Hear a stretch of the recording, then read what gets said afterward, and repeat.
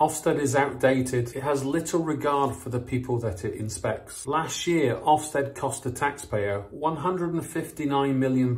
But did you know Ofsted still cannot answer how inspection improves educational outcomes? Ofsted still cannot answer if inspection has an impact on teacher retention. Ofsted still cannot answer why inspection favours schools not working in a disadvantaged context. Our schools need accountability, but not reductionist one-word statements. We, parents, teachers, policymakers, we need safe schools and regular inspection, but not left to their own devices for 10 years. Across England, we need our teachers to be supported and developed more than ever, not measured or judged by a single word and then compared against one another. Ofsted's currently operating like it's visiting your local supermarket, picking up all the apples and pears, comparing size, colour and price with no regards to the growing condition, changing circumstances, how the fruit moves from farm to supermarket shelf. There's nothing more dangerous to our teacher recruitment problems than an inspection service with no regards to school funding, COVID or teacher workload. In other sections of inspection, in Wales, in Finland, in Singapore